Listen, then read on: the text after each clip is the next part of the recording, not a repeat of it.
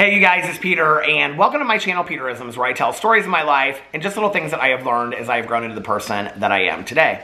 And I am in such a great mood today. It is currently 6:36 p.m. on this beautiful Monday evening. It is blue skies, there's not a cloud in the sky, it's like 75 degrees outside, it's so nice. And I'm really excited because my little literature group that started during the lockdown, over a year ago, we've read 2 books now. We've gone through 2 entire recovery books, and tonight we're starting the 3rd one. So I love my little group that I have, and we've just really bonded through all of this, and it's been one of the positives that has come out of all of that. You know, building a new support system and getting to know some people that I didn't know very well before, and it's just been really cool. So I'm really excited about that, and getting to hear everybody's perspectives about the literature that we read in recovery, and it's just been really, really cool. And so tonight we're going on a new journey, a new adventure with a different book, and I'm really excited about that. So, all right, I brought the 2 Melody Beatty books with me, and I have this one already turned to April 26th, so let's get right into this. April 26th, change is in the air. Just as the world around us changes and evolves, so do the circumstances and situations in our lives. We live in a universe that is alive, vibrant, and constantly evolving. Change is the way nature, the universe, and the divine move us through each period of our lives and into destiny. We are led to our next lesson, our next adventure. There's no need to deny change, to fear it, or fight against it. There's no need to deny change, to fear it, or fight against it. Change is inevitable. Just as the earth is constant motion and transformation, so are we. Take your place in the universal dance, the universal rhythm. Allow change to happen. Work with it as your life unfolds. Sometimes change comes in one smashing moment, like a volcanic eruption. Other times it happens more slowly, the way the winds and rain sculpt bridges out of canyons. Learn to trust your body, its signs, signals, warnings, and excited proclamations. We let the gathering clouds warn us of impending storms, and we learn to study and predict tremors in the earth. In much the same way, our body can function as a barometer for our soul and its place in the constantly changing and evolving universe. You are open now, more sensitive than you've been before. You are open now, more sensitive than you've been before. Change is coming. It's here. You can feel it in the air. You can feel it in yourself. Thank your body for helping you. Thank the universe for what it is about to do. Thank the I can't speak today. I don't know what is wrong. Thank your body for helping you. Thank the universe for what it is about to do. Then thank God, because change will bring you closer to love. Wow, really powerful meditation.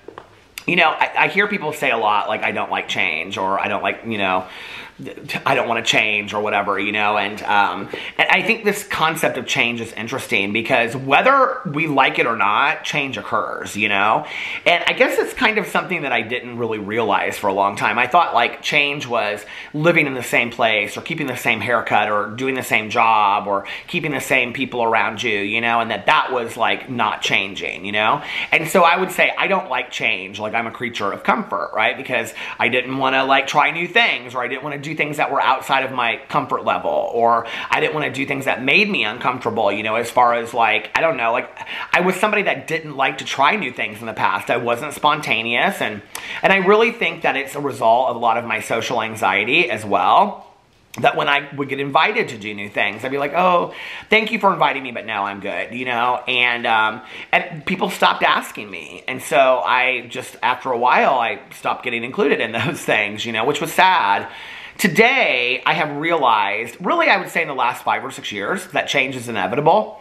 That even if you say, I'm not somebody that likes change, change is going to happen anyway, you know? People are going to come, people are going to go, people are going to pass away, and the conditions of our lives are going to change. And all we really can control is our part in all of that and who we are, you know?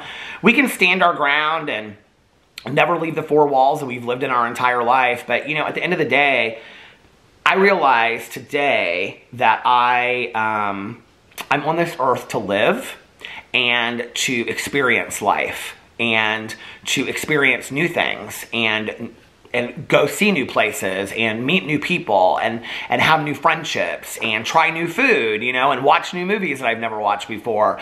And if I didn't, like, how boring would life be, you know, if we just did the same thing over and over and over and over again. And that's just me. That's just me. I try to, you know, do new things and try new foods and new music and whatever, because I don't know that right around the corner might be something that I really love, you know?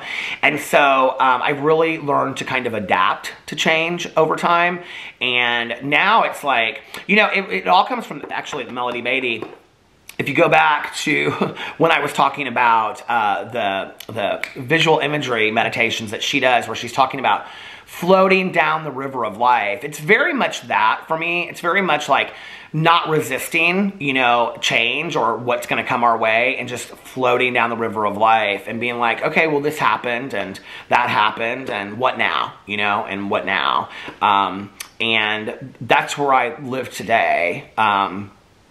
I still am not somebody that, you know, like every 6 months or a year picks up and moves somewhere new. I have friends of mine that are very much like that. And, you know, from the outside looking in, they live very exciting lives, and they're always on the go, and they're always traveling, you know, and stuff. But at the same time, like for me, like there's still a part of me that's, you know, a creature of comfort, that I like to keep some things the same. And then that's safe for me, you know, then that's safe for me, that social anxiety part of me that I have to, you know, be aware of as well, because it's not going to just go away overnight. But it's a good meditation. It's a good meditation. All right, let's go to the language of letting go for April 26th. Oh, I turned right to it. That was weird. Ooh, resisting negativity. This is a good one. Resisting negativity, April 26th. Some people are carriers of negativity. They are storehouses of pent-up anger and volatile emotions. Some remain trapped in the victim role and act in ways that further their victimization, and others are still caught in a cycle of addictive or compulsive patterns. Negative energy can have a powerful pull on us, especially if we're struggling to maintain positive energy and balance. It may seem that others who exude negative energy would like to pull us into the darkness with them. We do not have to go. Without judgment, we can decide it's okay to walk away, okay to protect ourselves. We cannot change other people. It does not help others for us to get off balance. We do not lead others into the light by stepping in the darkness with them. Today, God, help me to know that I don't have to allow myself to be pulled into negativity, even around those I love. Help me set boundaries. Help me know it's okay to take care of myself. This is a really, really important meditation, and something that I've really learned in the last couple years, you know. I say this a lot to people because this is a lesson that I learned. Like, in any situation, it's like, you know, somebody will say to me, well, I have to go do this, or I'll have to go do that. And I'll say, you do realize you don't have to do that.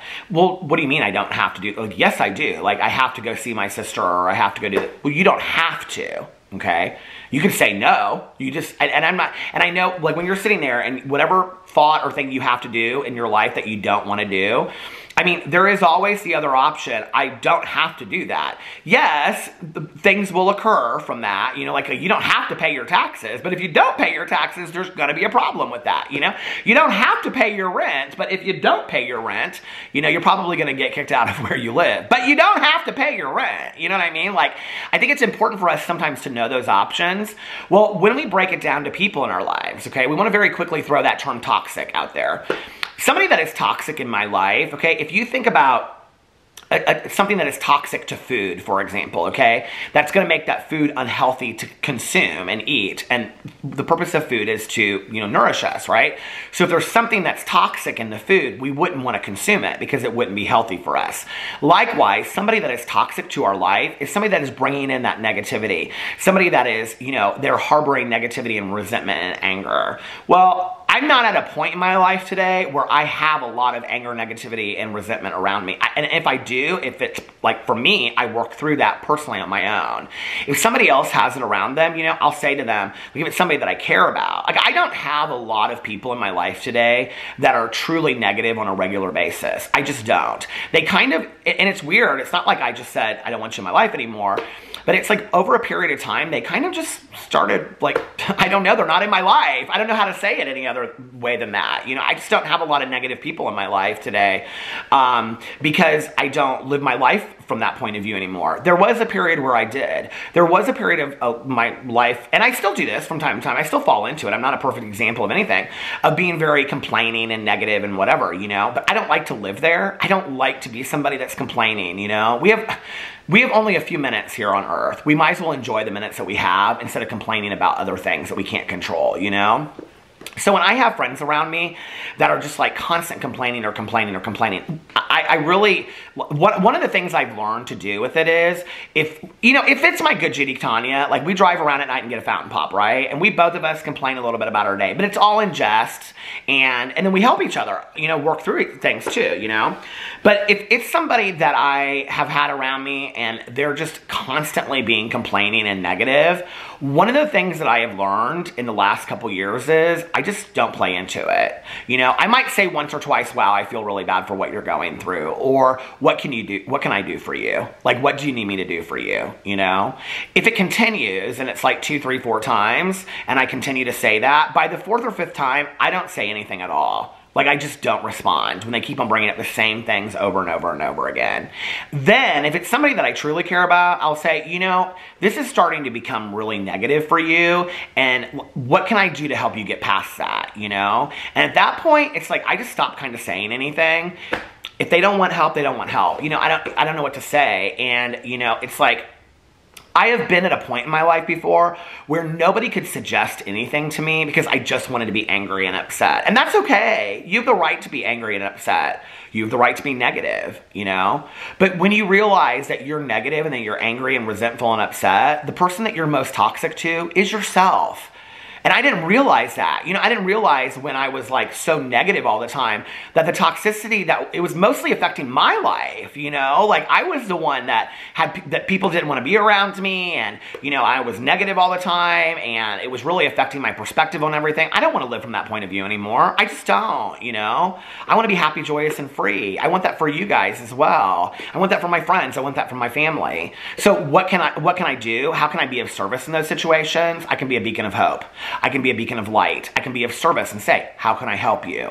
I can try to be happy around those people. I can actively listen to what they're telling me and what they're saying, but I don't have to listen to it 15 times, you know? And I have the right to say, not tonight. I don't really want to hear it tonight. I have the right to say that, but I don't think that we do as people, you know? I have the right to say to my friend, hey, I'm really sorry for what you're going through, but this is literally like the 15th time that you've said something to me about it. I really feel for you. But, like, if I can't help you, like, what are we doing here? You know, I have a right to say that to somebody. And I try to, instead of just walking away from situations, I really try to, like, pull my shirt down a little bit so my arm's not jiggling. I really try, you know, to friends of mine to say, like, let me help you, you know? And isn't that a friendship where they help me or I help them and they help me back and forth, you know? Instead of just distancing yourself and not being in that person's life anymore. Like, I don't want that, you know? Because thank God, at the time that, you know, I was really, really negative, I had no emotional sobriety, I had no spiritual foundation, and that was where my husband was like, you are negative every single day. Like, every single day you wake up, it's the glass is half empty. Every single day. Do you realize, like, how you're affecting me and everybody around you? And it really was that way, you know? I woke up, and it was like, okay, like today I woke up and I was like, God, it's beautiful. Open the windows, it's beautiful, right? This was probably 9, 10 years ago, I would have been like, it is so hot in here, we're going to have to turn on the air conditioning. If we turn on the air conditioning, that's going to get expensive. It's not even May yet, and we're turning on the air conditioning, you know? It was always that. It was always something negative. If you find yourself doing that, you're a negative person. Work on it. Do you want to be negative? And listen, so I took a picture of myself smiling, and I gave it to my husband. It's still next to his bed that year for Christmas. Because I asked him, I said, what do you want for Christmas? And he said, I want you to be happy for the whole next year. You know, every day that you wake up, I want you to be smiling. So I took this picture of myself, and I said that that's what I was going to do. And it took work. Like, it really took work for me to, like, fight against that negativity and to work through that resentment. It was hard. It was, like, really, really hard. And that was really, like, me getting back into the rooms of recovery and really starting to take a look at my part in all of that. And how was I affecting the world around me? You know, I think it's real easy for us to point fingers and blame everybody else and blame other situations for why our life is miserable without realizing that we actually have a lot of control over the misery that we have in our lives and the distancing of it. You don't have to have anybody negative in your life if you don't want to, you know? You don't have to. Just think about that. It's a powerful thought. You don't have to have anybody negative in your life if you don't want to. Anyway, let me know what you think about those meditations. I love you guys, and I'll see you tomorrow. Bye.